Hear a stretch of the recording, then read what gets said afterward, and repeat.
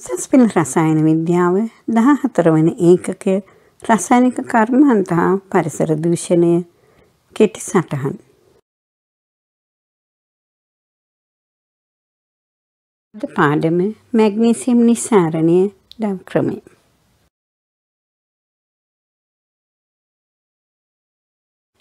Magnesium නිස්සාරණයේ පළමු පියවර වන්නේ කැල්සියම් කාබනේට් හෝ ඩොලමයිට් වලින් කැල්සියම් ඔක්සයිඩ් නිෂ්පාදනය කිරීම.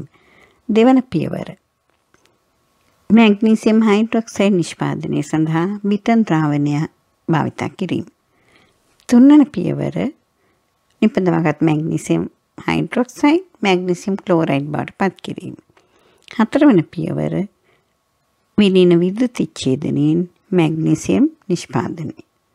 මේ පියවර හතරේ අඩංගු සමීකරණ හා වෙනත් විස්තර කිරීම ඉදිරියට බලාපොරොත්තු වන්න අවශ්‍ය තැන්වලදී කෙටි සටහන් ලියා ගන්න. මැග්නීසියම් නිස්සාරණය කිරීමේදී අමුද්‍රව්‍ය ලෙස භාවිත කරන්නේ 1. හුණුගල් හෝ ඩොලමයිට් 2. බිටන් ද්‍රාවණය 3. සාන්ද්‍ර හයිඩ්‍රොක්ලෝරික් ආම්ලය. ලුණු ලේවායක ලුණු ලබා ගැනීමෙන් ඉවත ලන ද්‍රාවණය බිටන් ද්‍රාවණයයි. මැග්නීසියම් නිස්සාරණය සඳහා මුහුදු ජලය භාවිත කිරීම ලංකාවට වඩා සුදුසු ක්‍රමයක්. මුහුදු ජලයේ ඇති සෝඩියම් අයන හා මැග්නීසියම් අයන වලින් ලුණු ලේවායකදී සෝඩියම් අයන ඉවත් කිරීමක් සිදු කරගන්නවා සෝඩියම් ක්ලෝරයිඩ් ලෙස.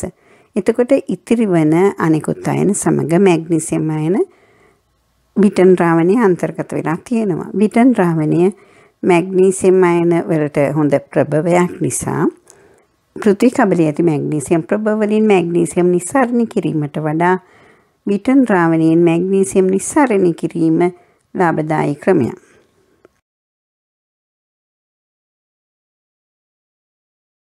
ඩව් ක්‍රමයේ පළමු පියවර වන්නේ කැල්සියම් ඔක්සයිඩ් නිෂ්පාදනය කිරීම.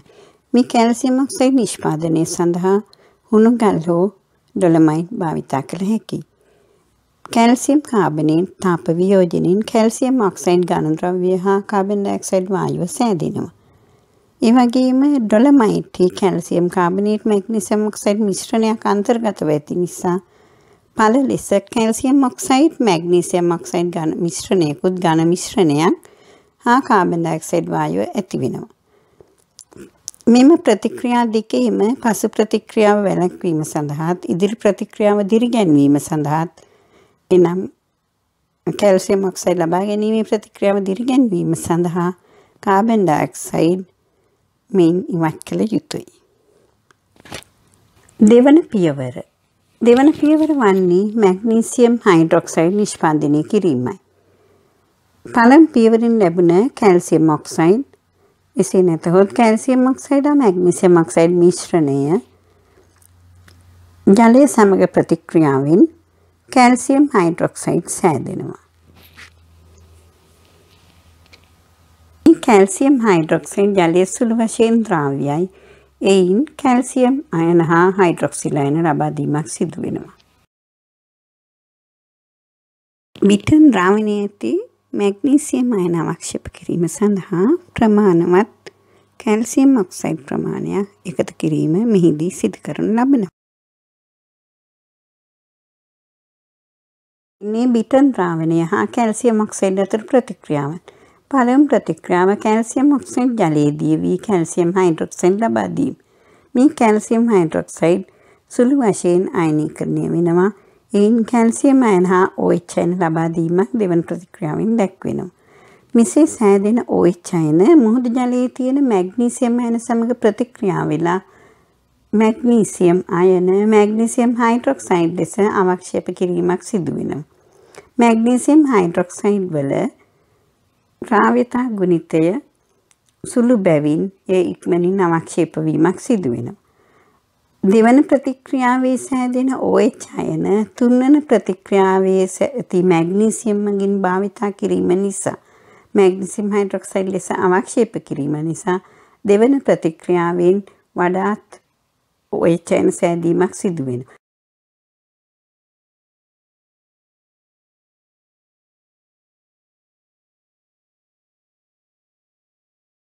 තුන්වන පියවර.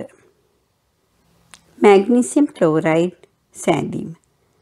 දෙවන පියවරින් සෑදෙන මැග්නීසියම් හයිඩ්‍රොක්සයිඩ් පෙරා වෙන් කර ගැනීමක් සිදු කරනවා. මෙහිදී වෙන් කරගත් මැග්නීසියම් හයිඩ්‍රොක්සයිඩ් සාන්ද්‍ර හයිඩ්‍රොක්ලෝරික් සමග ප්‍රතික්‍රියාවෙන් මැග්නීසියම් ක්ලෝරයිඩ් ලබා ගැනීම සිදු වෙනවා. මේ දැක්වෙන්නේ ඒ ප්‍රතික්‍රියාවයි.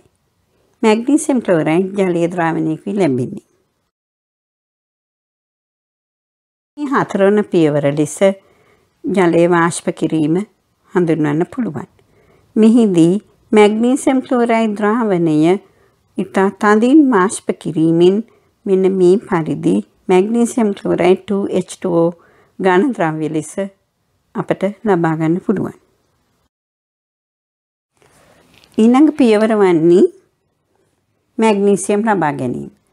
මෙහිදී මැග්නීසියම් ක්ලෝරයිඩ් 2H2O එනම් කලින් පියවරේ ලබාගත් මැග්නීසියම් ක්ලෝරයිඩ් ස්ෆටික වලින් සම්පූර්ණයෙන් ජලීයවත් කිරීමක් සිදු කළ යුතුයි.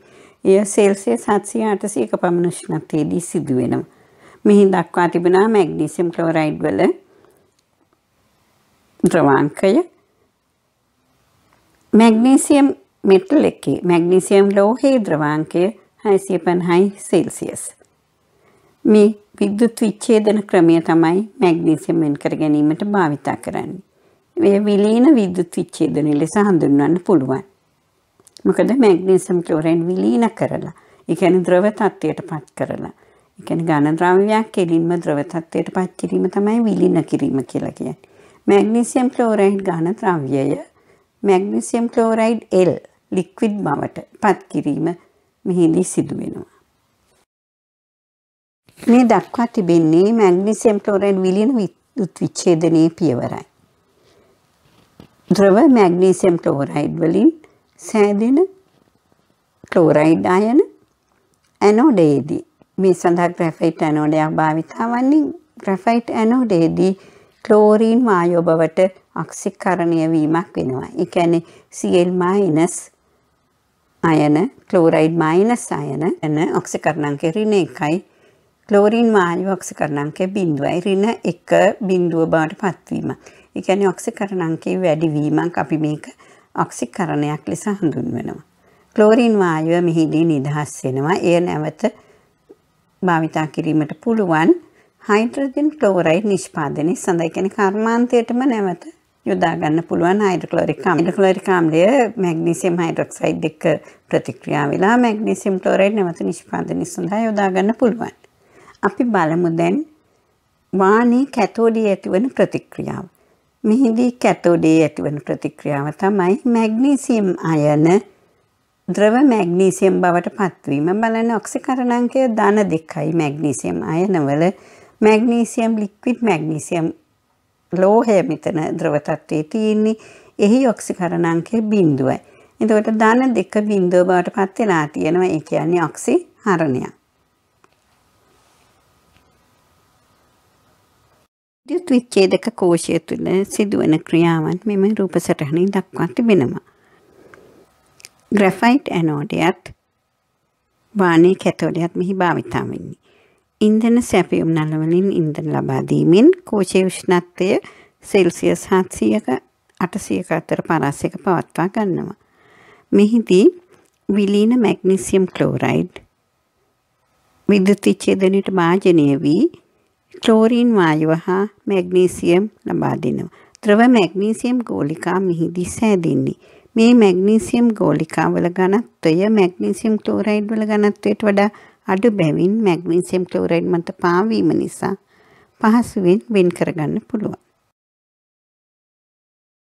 සෙල්සියස් 700ක 800ක උෂ්ණත්ව පරාසයක විද්‍යුත් විච්ඡේදක කෝෂය පවතින නිසා මැග්නීසියම් ක්ලෝරයිඩ් හා මැග්නීසියම් ලෝහ යන දෙකම ද්‍රව තත්ත්වයේ පවතින්නේ.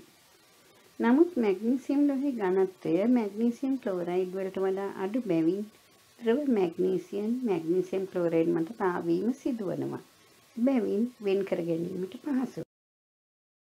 මෙම ක්‍රමයේ ඵලදායීතාවය 99.100කට ආසන්න ප්‍රමාණයක් මැග්නීසියම් ලැබෙනවා. මේ ඩව් ක්‍රමයේ ගැලීම් සටහනයි. කැල්සියම් කාබනේට් හෝ ඩොලමයිට් බිටර්න් ද්‍රාවණය සාන්ද්‍ර හයිඩ්‍රොක්ලෝරික් අම්ලය මෙහි අමුද්‍රව්‍ය වෙනවා.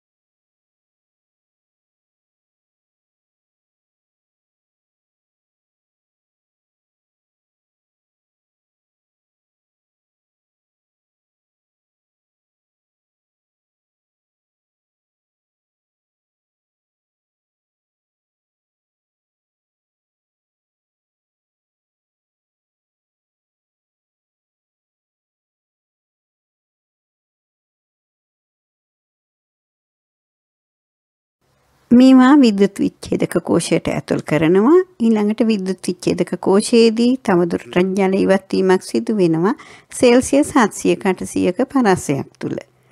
ඊළඟට මැග්නීසියම් ක්ලෝරයිඩ් නිර්ජල ස්ෆටික සෑදෙනවා.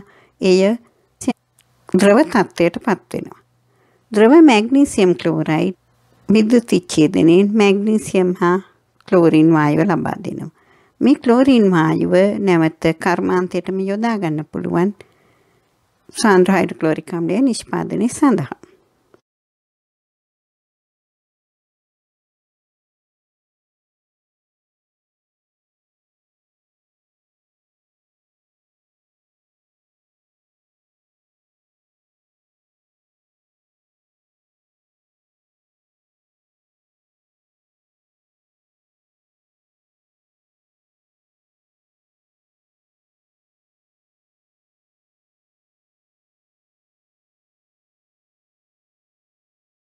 කාබන් ඩයොක්සයිඩ් වායුව වායුගෝලයට නිදහස් නොකර වෙනත් නිෂ්පාදන සඳහා යොදා ගන්නවා නම් තමයි පරිසර දූෂණය අවම කරන්න පුළුවන් වෙන්නේ.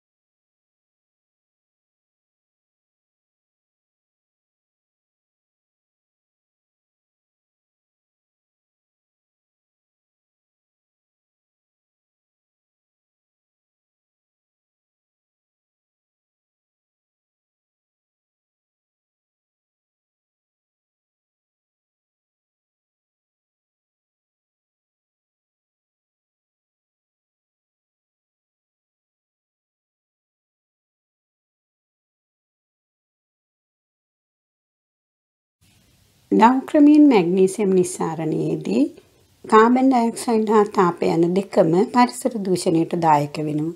කාබන් ඩයොක්සයිඩ් වායුවලට මුදා හැරීමෙන් හරිතාගාර ආචරණය යන ක්‍රියාවලිය සිදු වී පරිසරයේ උෂ්ණත්වය ඉහළ නැංවීමක් වෙනවා. ඒ වගේම තාපය පරිසරයට මුදා හැරීමෙනුත් වායුගෝලයේ උෂ්ණත්වය වැඩි වෙන්න පුළුවන්. එබැවින් මේ කාබන් ඩයොක්සයිඩ් හා තාපය යන දෙකම පරිසරයට මුදා නොහැරීමට කටයුතු ක්‍රියාත්මක කළ යුතුයි. කාබන් ඩයොක්සයිඩ් ප්‍රයෝජනට ගන්නට පුළුවන්. කාබනේට බයිකාබනේට වැනි රසායනික සංයෝග නිපදවීම සඳහා තාපය නැවත භාවිතයට ගත හැකියි. තව ක්‍රමයකටම මේ තාපය ප්‍රතිචක්‍රීකරණය කළ හැකියි. කැල්සියම් කාබනේට් හෝ ඩොලමයිට් තාප වියෝජනයට මේ තාපය යොදා ගන්න පුළුවන්. එමෙම මෙම තාපය මගින් විද්‍යුත් විච්ඡේදක කෝෂයේ උෂ්ණත්වය සෙල්සියස් 700ත් 800ත් අතර පරාසයක පවත්වා ගන්න පුළුවන්. එබැවින් පරිසර දූෂණය වැළැක්වීමට පහසුවෙන් ක්‍රියාමාර්ග ගත හැකියි.